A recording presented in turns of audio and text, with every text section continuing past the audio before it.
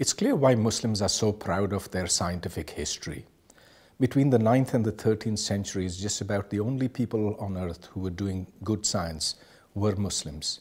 So you had really very good Muslim scientists, people like Al-Farabi, like Al-Razi, like Jabir ibn Hayyan. They created modern concepts.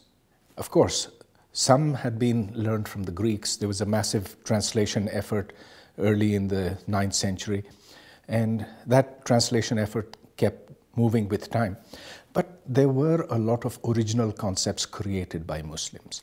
So one could say that between the 9th and the 13th century was the golden period of Islam.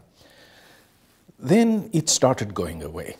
And if one looks at the last 800 years, you do not see any major invention, major equipment, major new concept that has been created by Muslims. So antibiotics, electromagnetic waves, genetics, whatever, computers. Muslims have had very little role to play in that. And that's led to some introspection. The question is, why did this happen?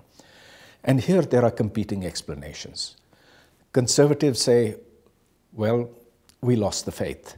Had we stuck to what the Quran tells us to do, we would have been great as we were in those times. And here the orthodoxy asserts that because there was drinking and dancing in the courts of the caliphs, because of the Mongol invasions which pretty much leveled Baghdad in 1200 and something, all those were events which just destroyed science in Islam. However, I would contend that that's not the case. If you look to see how science came into Islam, it was basically because of a spirit of tolerance and of inquiry, because after all, that is the basis for any intellectual discipline. You had, in the earlier days of Islam, that as it expanded outwards, it came upon the treasures of Greek intellectual achievement, and Muslims wanted to know what's in those books. It wasn't that it was a divine duty, but it was natural human curiosity which impelled them to want to know that. And then there was this major translation effort, which included Christians in particular. So Hunayn ibn Ishaq is one of the great translators of that time. Now, this happened in the caliph's courts, and those caliphs, people like Harun al-Rashid or al-Mamun, they were the liberals of that time. They belonged to what you could say is the Mu'tazila school of thought. The Mu'tazila had come up in opposition to the Asharis. The Asharis were those who believed in predestination. The Mu'tazilas believed in the power of humans to determine their destiny. They believed in rationality. They believed that you could use logic in order to solve theological problems as well. Now that led to a conflict between the two. So you had a kind of a battle which became actually very bloody between the predestinarians and the free willers. Over time, the orthodoxy won.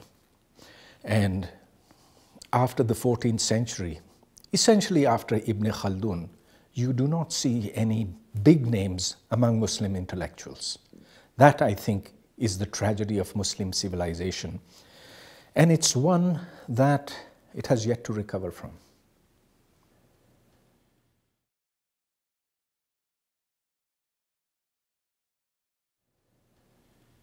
Every Muslim majority country today, and there are something like 47 of them, have science in their colleges, universities, schools.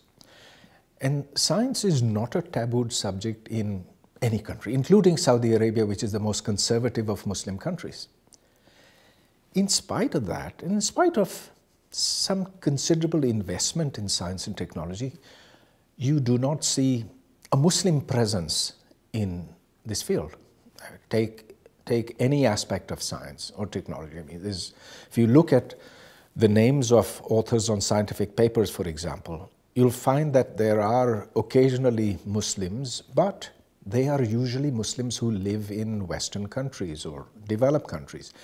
So what's the problem? This is an issue, this is a question which has no simple answer, but I would contend that science at its most fundamental is all about inquiry, all about wanting to know causes.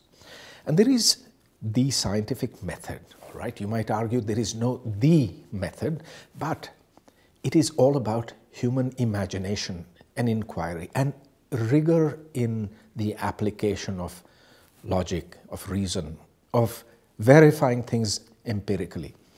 Now that happens to run in opposition in the way that Muslim kids are brought up. I am perhaps generalizing a bit, but if I look at my country, I see that children are taught to obey. They're taught not to question. They're told that what's in the book is there for good and you cannot open your mouth about it. You cannot challenge your teacher. In my university in Islamabad, I try to break this habit. I make it, in fact, a requirement of my students. Unless they ask me questions, I'm not going to teach them. But what happens is that only a small fraction of them actually do summon up the courage to ask. The bulk don't, because that's what they've been taught in schools. And so it's the authoritarianism, but it's actually embedded in tradition. The traditional concept of education is that knowledge comes from above. It's encoded into books. All you have to do is to read the books and just figure out what's being actually said over there. That's the kind of attitude which leads to a huge number of people saying, oh, all science is already present in the Quran. If you read it carefully enough, you'll find quantum mechanics there, genetics, even black holes, beginning of the universe, the Big Bang, so on and so forth. But that cannot be true. After all, it is only after science comes up with its discoveries that you have these apologists, I'd say, running back and saying, no, it was already there. There's not a single example of a scientific prediction. The only way in which Muslims will be able to break with this absence of science in their countries is by accepting the premises of the scientific method, which means you've got to question everything. Now that's viewed as something very dangerous by the orthodoxy that exists in those countries. But that's a battle that'll have to be won. It doesn't matter how many buildings you create in the name of science, how many departments, whether you import Americans or Europeans or whoever to come and work in your universities. Ultimately, it's got to be a cultural change. Ultimately, it's got to be a different concept of knowledge. That knowledge is created by humans. Knowledge is not present in something that's been revealed. That is for your ethical and your moral guidance. It's not for determining the laws of physics or telling you how to do gene synthesis and so forth. That's an attitudinal change that we're still waiting for.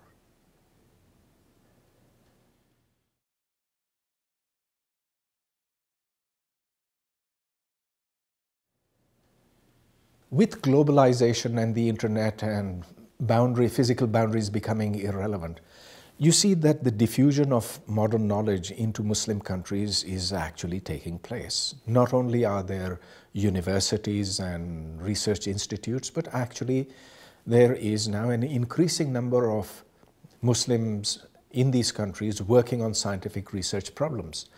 Now, the success has been largely in applied areas, in things like agriculture, irrigation, and the engineering knowledge that's been gained is substantial.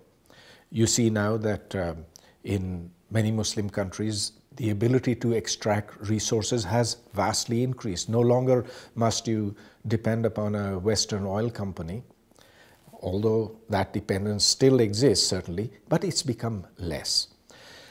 However, the abstract kinds of knowledge which are really necessary for quantum leaps, that sort of thing still does not exist, because that requires greater intellectual sophistication. In time it'll come, I'm sure it will, but for that there's got to be that attitudinal change.